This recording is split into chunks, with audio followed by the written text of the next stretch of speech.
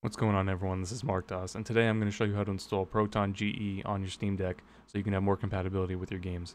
So the first thing we're going to do is we're going to go to desktop mode, and there's two ways to do that. You can either hold the power button like so, and it'll bring up the menu, or you can hit the Steam button, and then go down to power, and then you can switch to desktop. So that's what we're going to do now. We're going to switch over.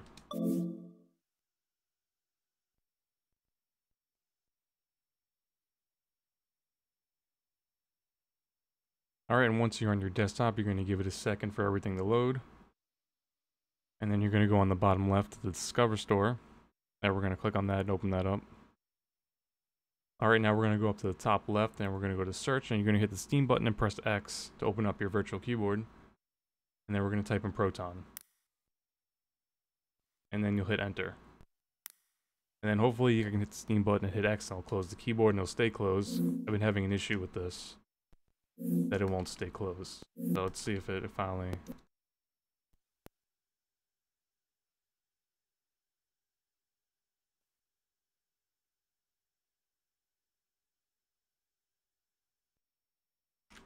Nope.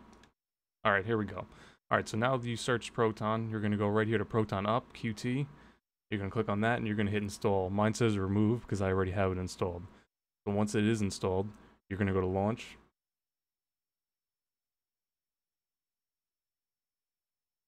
Alright, and here it's going to show all the versions I have right now.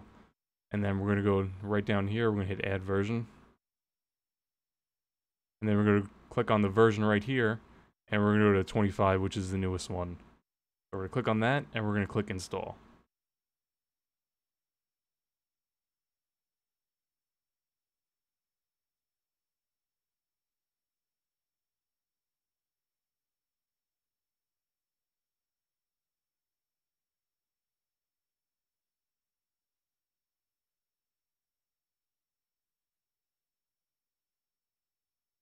Alright, now you can see here that 25 is added to the list.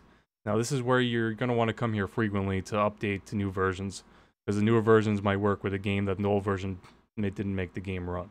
So definitely check back here frequently. Now what we're going to do is we're going to close this. We're going to open Steam. You're going to go to your library. You can go to something that's installed, so we'll just click on something random. And then if you go to the settings, go to properties, go to compatibility, force the use, and then you click down here, and now you'll see, let's see. Okay, so it's not here now. Let's close Steam. And then we're going to reopen it to refresh it.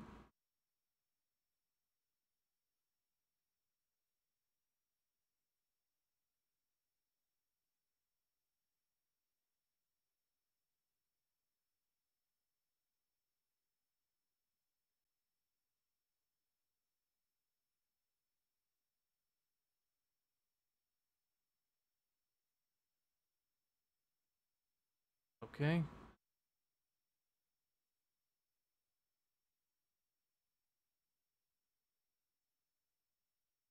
So we're going to go back and check again. Properties. Alright, now you'll see that 25 did show up. So if Steam is open, you're definitely going to have to refresh it. But I'm sure if you switch back to the gaming mode, it will automatically refresh. And that's pretty much it, guys. Sometimes GE works a lot better than Experimental or 7. So if you can't get a game working, definitely try GE. I hope this video was helpful to anyone, and thanks.